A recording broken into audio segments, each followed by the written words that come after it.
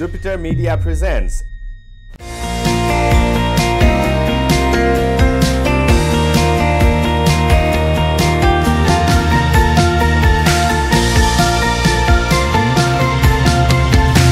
Destination Australia, promoting Australian education and development of Nepalese diaspora in Australia. नमस्कार दर्शकवृन्द, कार्यक्रम destination अस्ट्रेलियामा यहाँहरूलाई स्वागत छ। न्युज 24 टेलिभिजनबाट आइरहेको यस कार्यक्रममा हामीले अस्ट्रेलियाका विभिन्न युनिभर्सिटी कलेजहरूको बारेमा त्यहाँ स्थलगत रूपमै भ्रमण गरेर तपाईहरुलाई जानकारी गराइरहेका छौं भने डेभलपमेन्ट अफ नेप्लिज डायस्पोरा अन्तर्गत नेपालीहरूको प्रगतिलाई रेखाङ्कन समेत गर्ने गरिरहेका छौं।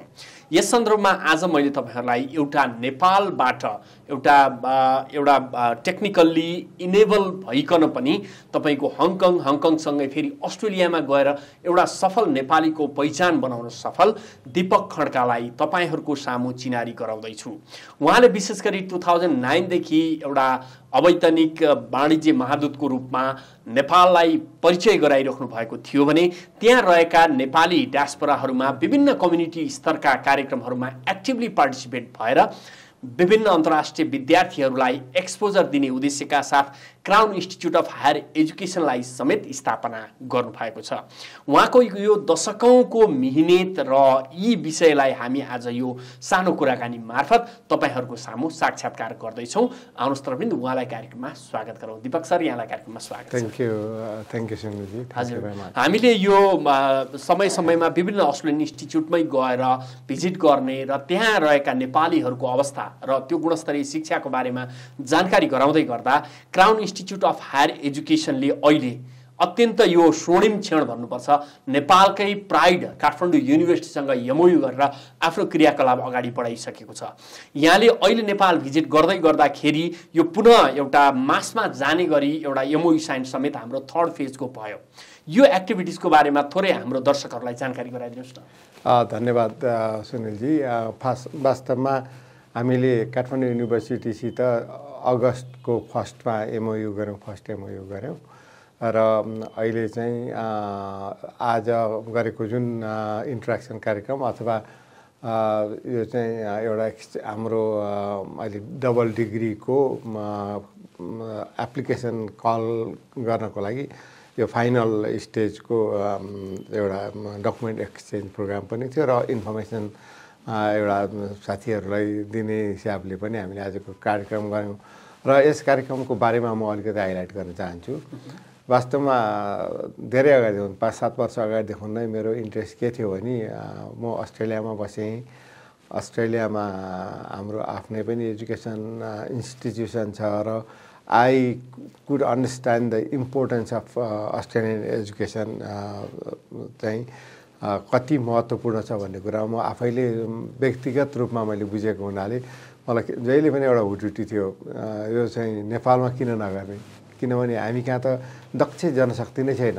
एउटा त दक्ष जनशक्ति छैन, अर्को कुरो अलिअलि भएको दक्ष जनशक्ति अथवा अर्ध दक्ष जनशक्तिलाई पनि हामीले अरू देशहरूमा एक्सपोर्ट गरिरहेछौँ र ती जनशक्तिहरूलाई हामीले चाहिँ उनीहरूको स्किल इन्हान्स गऱ्यौँ भने जब रेडी बनायौँ भनेदेखि उनीहरूले देशमै पनि केही गर्न सक्छ र देश बाहिर गएर पनि उनीहरूले अहिले जुन किसिमको रेभेन्युरेसन पाइरहेछ त्योभन्दा बढी पाउन सक्छ भन्ने कुरा म विश्वस्त थिएँ।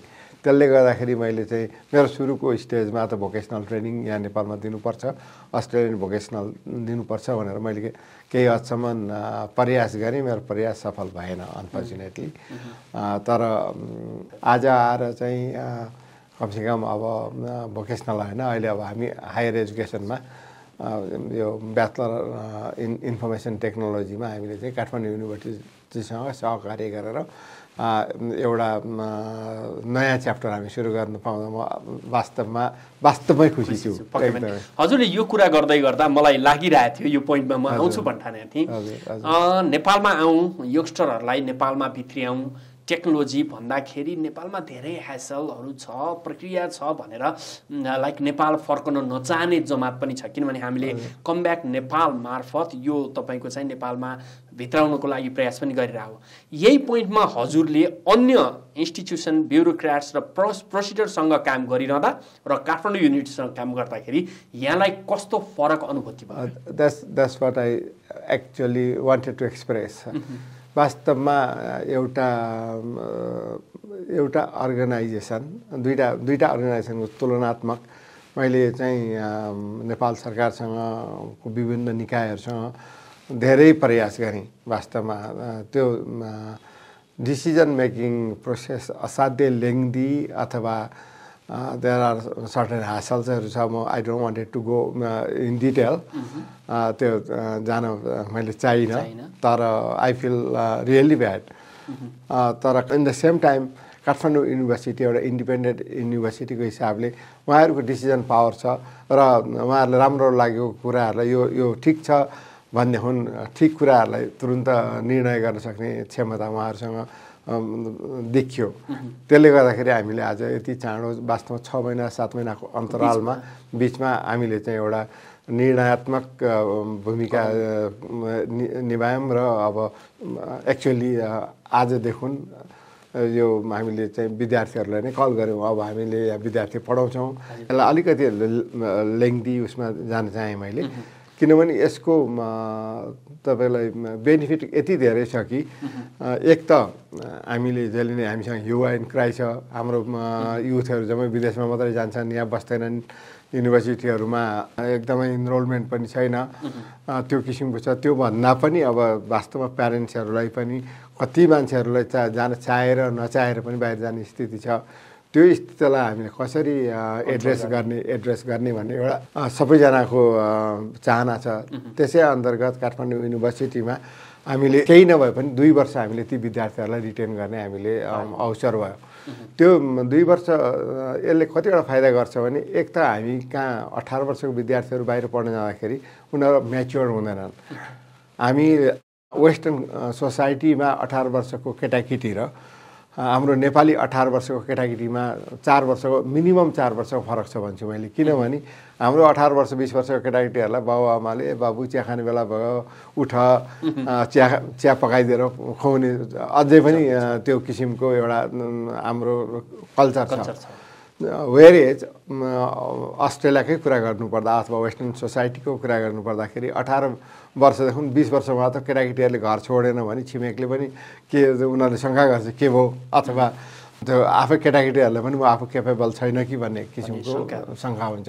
त्यस कारण उनीहरू दे आर भेरी केपेबल। सानैदेखि उनीहरूले आफैले गर्ने सबै कुराहरू आफैले गर्ने हुनाले उनीहरूको म्याच्युरिटी र हाम्रो म्याच्युरिटीमा फरक छ। त्यस कारणले यो 18 वर्षमा पठाउनुको सट्टा यहाँ हामीले काठमाडौँ युनिभर्सिटीमा 2 वर्ष पढायौँ भने एक त काठमाडौँको विद्यार्थी धुलीखेलमा पुग्दाखेरि उनीहरूलाई एक किसिमको एक्सपोजर पनि बढी हुन्छ, अलि जिम्मेवारी पनि त्यहाँनिर अलिकति केही वहन गर्नुपर्ने हुन्छ।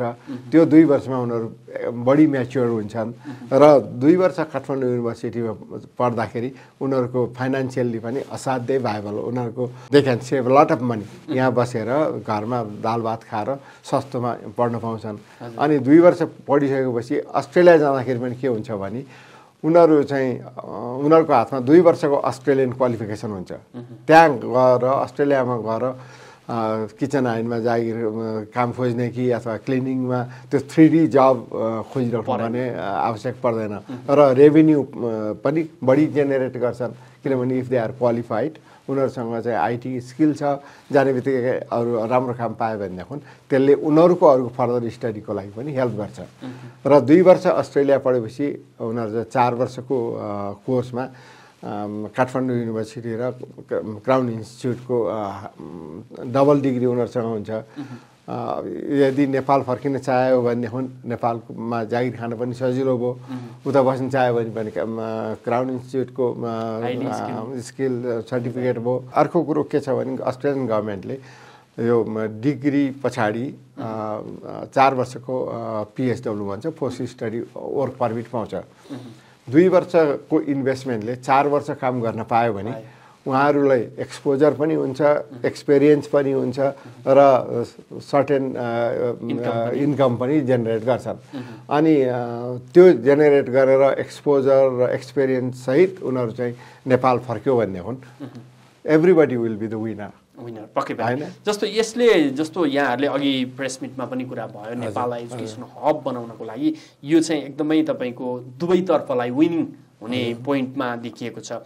यसले गर्दाखेरि चाहिँ तपाईँको 4 वर्षको कम्प्लिसन पिरियडमा विद्यार्थीहरूले फाइनेन्सियली कसरी रिलिफ पाउँछन्? फाइनेन्सियली डेफिनेटली 2 वर्ष यहाँ पढ्दाखेरि अस्ट्रेलियामा पढ्ने भन्दा अलमोस्ट अस्ट्रेलियामा एक सेमेस्टरकै $8-9 हजार पर्छ भन्ने हो नि। यहाँको चाहिँ काठमाडौँ युनिभर्सिटीको फी अराउन्ड 8 लाख 4 वर्षको कोर्सलाई छ। प्रोपोर्सनेटली उनीहरूले यहाँ 2 वर्ष पढ्दाखेरि 3-4 लाख रुपियाँ भयो भने उनीहरू पढ्न पुग्छ। यहाँ धेरै सस्तो हो, त्यस कारणले त्यता उनीहरूले सेभिङ हुन्छ। अनि पछाडि उता जाँदाखेरि पनि हामीले we give some Kathmandu university इन्करेजमेन्टको लागि काठमाडौँ युनिभर्सिटी थ्रु जाने विद्यार्थीहरूलाई हामीले we give them certain discount. अहिले पनि काठमाडौँ युनिभर्सिटीमा लगभग 50 देशका विद्यार्थीहरूले अध्ययन अध्यापन गर्छन्। सेमेस्टर एक्सचेन्ज प्रोग्राम र फुल प्रोग्राममा गर्दाखेरि यो विषयमा कुरा गर्दा यहाँलाई जस्तो अस्ट्रेलियाका पनि युनिभर्सिटीहरूसँग यहाँले सहकार्यमा विभिन्न एक्टिभिटिजहरू यता काउन्सिल जनरल हुँदै गर्दा पनि गरिराख्नु भएको थियो। काठमाडौँ युनिभर्सिटीलाई नै यहाँले छान्नुको मुख्य कारण चाहिँ के हो? एक त मैले अघि पनि भने चाहिँ यो जुन decision making process Kathmandu university as a independent university उहाँहरू चुस्त दुरुस्त हुनुहुन्छ। उहाँहरूलाई राम्रो ठिक लाग्यो भने तुरुन्त गर्न सक्ने उहाँहरूसँग आफैसँग क्षमता छ। फेरि काठमाडौँ युनिभर्सिटीको भिसी तपाईँले चिन्नुहुन्छ, इज भेरी क्यान डु एटिट्युडको मान्छे, असाध्यै इनर्जेटिक र केही गरौँ र हाम्रो एजुकेसनलाई पनि इन्टरनेसनलाइजेसन गरौँ भन्ने एउटा उहाँको एकदम त्यस्तो किसिमको भावना बोकेको मान्छे भएको भएर गर्न सजिलो भयो। हामीले र क्वालिटीको हिसाब गर्दाखेरि पनि म एउटा काठमाडौँ युनिभर्सिटीको एउटा ज्वलन्त उदाहरण दिन्छु। हाम्रो इन्स्टिच्युटको CEO doctor Narayan Tiwari Kathmandu युनिभर्सिटीको product हुनुहुन्छ भनेपछि they have a really good quality. यसले चाहिँ राम्रो इमेज मेसेज पनि दियो। त्यसले गर्दाखेरि पनि हामीले काठमाडौँ युनिभर्सिटीले चुज गर्यौँ। ओके, जस्तो यहाँले आफ्नो जन्मभूमि नेपाल र केही समय नेपालमै पनि इन्जिनियरिङ सेक्टरमा समय व्यतीत गर्नुभयो र त्यसपछि हङकङसँगै अस्ट्रेलियाको यात्रा गर्नुभयो।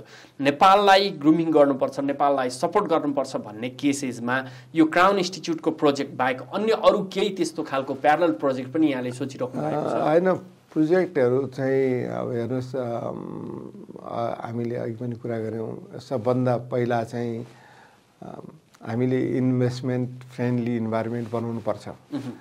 यहाँ अब मेरै 1-2वटा प्रोजेक्टहरूको कुरा गर्ने हो भने पनि आई बिन सफर एक्चुअली।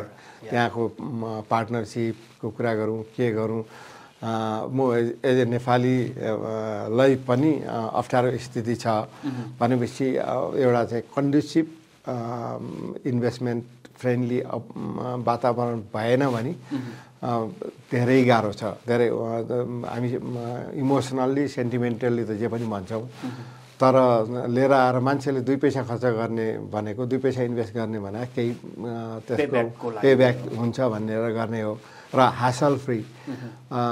यहाँ नेपालमा डेफिनेटली अपर्च्युनिटी एकदमै धेरै ठुलो अपर्च्युनिटी छ, रेट अफ रिटर्न पनि धेरै छ। तर यी सबै कुराहरू एउटा इन्भेस्टरको लागि त त्यतिले मात्रै पुग्दैन। उनीहरूलाई एउटा उनीहरूको इन्भेस्टमेन्ट सेक्युरिटीको कुरा भयो, होइन, रिपेट्रिएसनको कुरा भयो, अनि लोकल पार्टनर्सहरूको कुरा भयो। हामीका कल्चर यो कर्पोरेट एथिक्स अलि डेभलप भइसकेको छैन, अनफर्चुनेटली भन्नुपर्छ। मलाई भन्न त नलाग्दा भन्नुपर्ने स्थिति छ। यहाँ कर्पोरेट एथिक्स चाहिँ हामीले डेभलप गर्नु नै पर्ने छ, I like to stress it है। त्यसले गर्दाखेरि गाह्रो छ। तैपनि मैले अब म हेर्नुहोस् 40-42 वर्ष विदेशमा बसियो अनि म स्टिल आम होल्डिङ नेपाली पासपोर्ट नेपालप्रति मेरो आघात माया छ केही गरौँ र मैले देख्छु मसँगै बस्या मसँगै हुर्के बढाएको मान्छेहरू गाउँमा अहिलेसम्म जस्तातस्तै छन् because of the lack of education lack of अपर्च्युनिटीको कारणले गर्दाखेरि केही त गर्नुपर्छ त्यस कारण मैले जहाँ जे अपर्च्युनिटीहरू हुन्छ चाहे यो फिलोन्थ्रोपिक होस् चाहे इन्भेस्टमेन्ट अपर्च्युनिटी होस् मैले नेपाललाई प्रमोट गर्न म चाहे पोजिसनमा हुँ या नहुँ म जहिले पनि त्यसलाई मैले निरन्तरता गरि नै राख्छु अहिले रिसेन्टली पनि मैले हाम्रो यो ऊर्जा मन्त्रालयमा एउटा मैले चिनेको लेटेस्ट टेक्नोलोजीलाई जो चाहिँ ड्याम फ्री टेक्नोलोजी छ त्यसको बारेमा मैले इन्ट्रोडक्सन गरेको थिएँ त्यो चाहिँ मेरो पर्सनल इन्ट्रेस्ट नभएर एउटा नेसनल इन्ट्रेस्टमा त्यसले चाहिँ किनभने हाम्रो अहिलेको हामीले देखेको हाम्रो नेपालको ठुलो पोटेन्सियल भनेकै हाइड्रो पोटेन्सियलहरू हो र त्यसमा पनि विभिन्न हाम्रो नेबरहरूको कारणले गर्दा डिफ्रेन्ट पोलिटिकल खिचातानीहरू छ त्यसलाई अब हामीले थर्ड वर्ल्डको थर्ड कन्ट्रीको इन्भेस्टमेन्ट अथवा थर्ड कन्ट्रीको टेक्नोलोजी हामीले यहाँ ट्रान्सफर गर्न सक्यौँ भने त्यसले सायद हामीलाई केही राहत हुन्छ जस्तो लाग्छ मलाई पक्कै पनि जस्तो काठमाडौँ युनिभर्सिटीले आफ्नो प्रडक्टलाई अहिले ब्युटी वेमा सेल गरिरहेको छ लोकल्ली एन्ड इन्टरनेसनली सँगसँगै सिआइएमले पनि त्यही लेभलको स्पिडमा आफ्नो काम गरिरहेको छ अब करियर आउटकम्सको कुरा गर्दाखेरि केयु र सिआइएचईको बोन्डिङमा निस्किएको जुन ह्युमन रिसोर्सेस छ त्यसले चाहिँ सोसाइटीमा कसरी सपोर्ट गर्न सक्छ जस्तो लाग्छ डेफिनेटली अहिले हामीले सुरु गरेका छौँ आइटीमा इन्फर्मेसन टेक्नोलोजी भने कस्तो सब्जेक्ट हो भने यो चाहिँ बियोन्ड बोर्डर तपाईँ संसारको जुनसुकै ठाउँमा बसेर पनि काम गर्न सक्नुहुन्छ इफ यु आर क्वालिफाइड नेपालमा बसेर नेपालको सस्तो र घरमा बसेर इन्टरनेसनल्ली यु क्यान वर्क अहिले त झन् यो कोभिड पछाडि एउटा नयाँ कल्चरै डेभलप भइरहेछ अहिले मान्छेहरू अस्ट्रेलियन मान्छेहरू इन्डोनेसिया बालीमा गएर घर लिएर मजासँगले अस्ट्रेलियाको काम गर्छन् अथवा लन्डनको काम गर्छन् अथवा न्युयोर्कको काम गर्छन् वाइ नट नेपाल त्यसमा पनि हाम्रो मान्छेहरूलाई हामीले चाहिँ क्वालिफाइड एकदम जब रेडी ट्रेनिङ दिन सक्यौँ भने हामीले नेपालमा बसेर बाबुआमाको सेवा गरेर उनीहरू इन्टरनेसनल काम गर्न पाउने अवसरहरू हुन्छ र अर्को कुरो त त्यो एउटा त डाइरेक्ट बेनिफिट भयो अर्को इन्डाइरेक्ट बेनिफिट मैले के देखाएको छु भने अस्ट्रेलियन गभर्मेन्टले वर्षमा 50 देखि 60 बिलियन डलर एजुकेसन एक्सपोर्ट गर्छ अनि वी आर सो लक्की हामीले चाहिँ एजुकेसन अस्ट्रेलियन एजुकेसन नेपालबाट पनि हामी एक्सपोर्ट गर्न सक्छौँ हामीले अहिले जस्तो काठमाडौँ युनिभर्सिटीसित गरेको हाम्रो यो सुरुवाती कार्यक्रम हो तर यो कार्यक्रम सफल भयो भने अरूलाई हामीले मेसेज दिन सक्छौँ कि तिमी हाम्रो छिमेकको मान्छेहरूलाई चाहिँ छिमेकको विद्यार्थीहरूलाई नेपालमा आएर दाल भात खाएर पढ सस्तोमा पढ 2 वर्ष यहाँ पढ त्यसपछि 2 वर्ष अस्ट्रेलिया पढ्न जाऊ तिम्रो अस्ट्रेलिया डेस्टिनेसन हो भने त हामीलाई थाहा छ तर यो द्याट अपर्च्युनिटी भनेपछि हामीले part of the revenue Australian एजुकेसनलाई हामीले यहाँबाट पनि एक्सपोर्ट गरेर पार्ट अफ द रेभेन्यू हामीले पनि जेनेरेट गर्न सक्ने स्थिति भयो नि that I don't need to do everything by myself मेरो इन्टेन्सन भनेको यो this is a opening of the opportunity opening of the door to everybody जसले गर्न सक्छ हु have a good intention we do something for the country भन्ने मान्छेहरूले they can do it okay जस्तो यहाँहरूले विदिन 7 मन्थकै बिचमा चाहिँ करिकुलम डेभलप गर्नेदेखि लिएर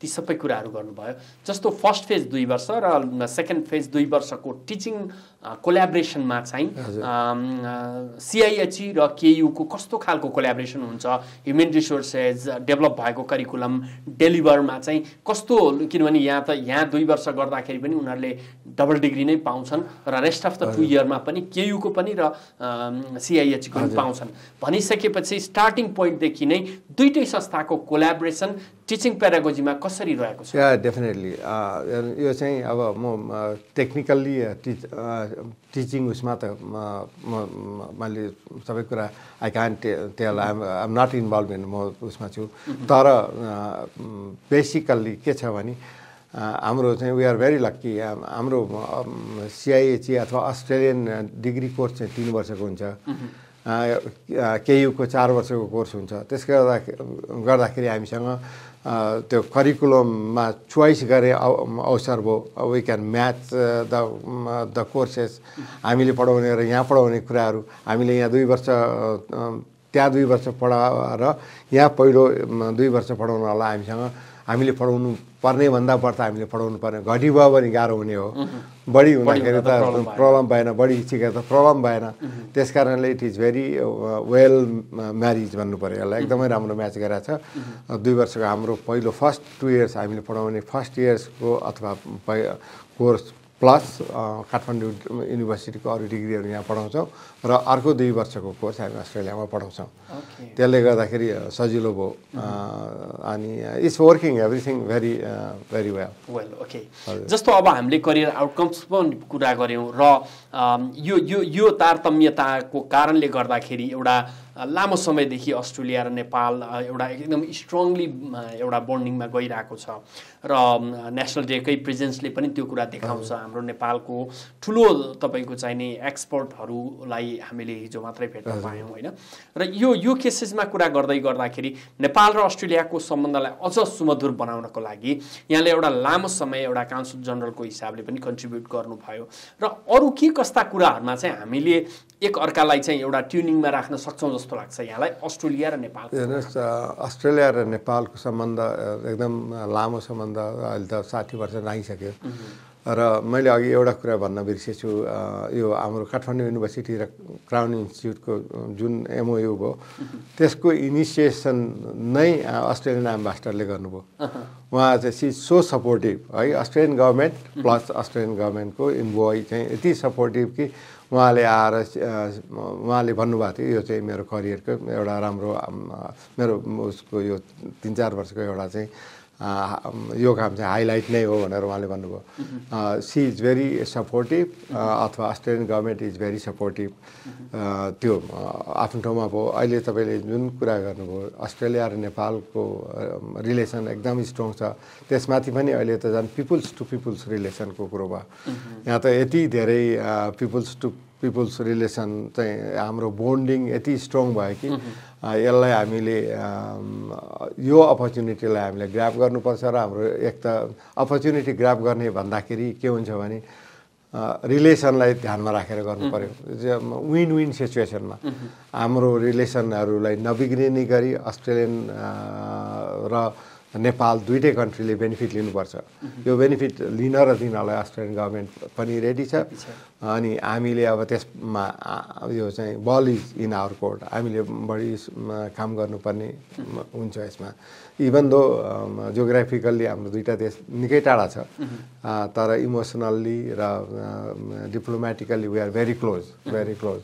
त्यसबाट धेरै कुराहरू गर्न सकिन्छ अस्ट्रेलिया डेभलप कन्ट्री भयो र मुख्य कुरा मैले देखा चाहिँ अस्ट्रेलियाबाट हामीले सिक्नुपर्ने के छ भने अस्ट्रेलिया हामीभन्दा 56 गुणा ठुलो देश छ हामी 56 गुणा सानो देश छौँ अस्ट्रेलिया हामीभन्दा 20% कम्ती पपुलेसन छ हाम्रो पपुलेसन 20% बढी छ र अस्ट्रेलिया टप 20 G20 कन्ट्रीमा पर्छ वर्ल्ड क्लास कन्ट्री हामी अहिलेसम्म हामी लिस्ट डेभलप कन्ट्रीको लिस्टमा छौँ भनेपछि हामीले सोच्नुपर्ने कुरा यहाँनिर छ किन यसरी भयो हामी यति सानो देश हामी यति ठुलो पपुलेसनले प्रोपरली हामीले ट्याक्स तिर्ने हो भने प्रोपरली सबै कुराहरू गर्ने हो भने हामी if we are really serious हाम्रो देश बनाउनको टाइम लाग्दैन किनभने हामीले सिक्नुपर्ने त्यहाँबाट छ त्यति ठुलो देश हामीभन्दा 56 गुणा ठुलो देश हामीभन्दा 20% कम्ती पपुलेसनले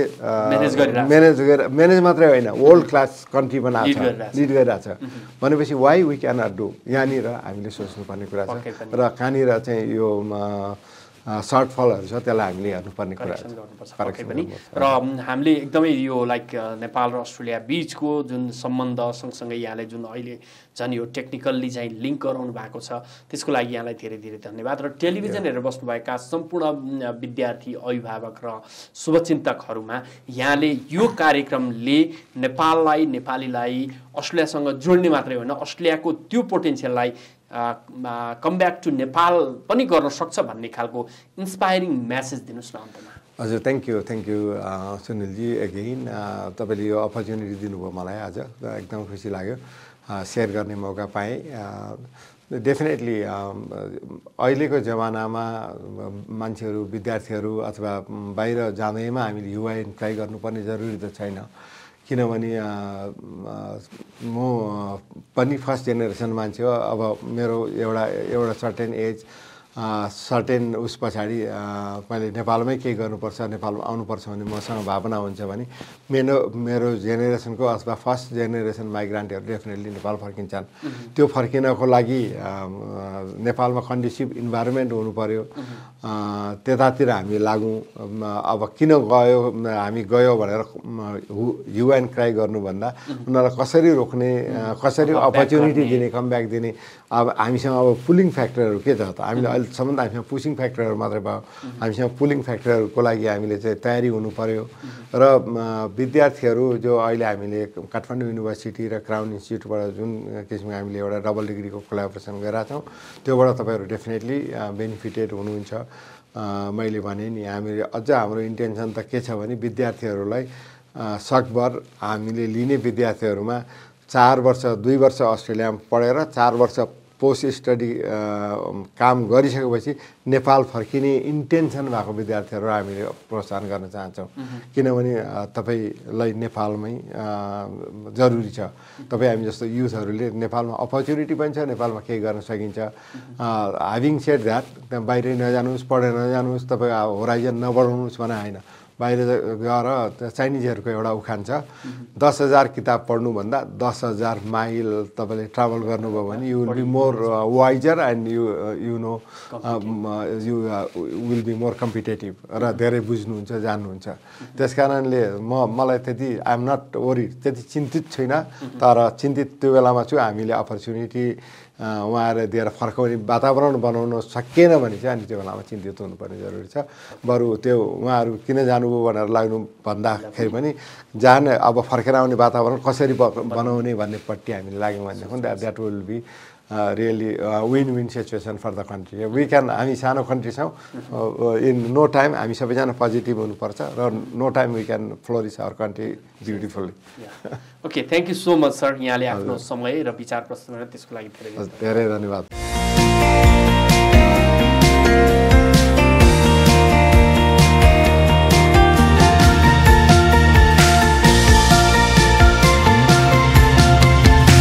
Destination Australia, promoting Australian education and development of Nepalese diaspora in Australia.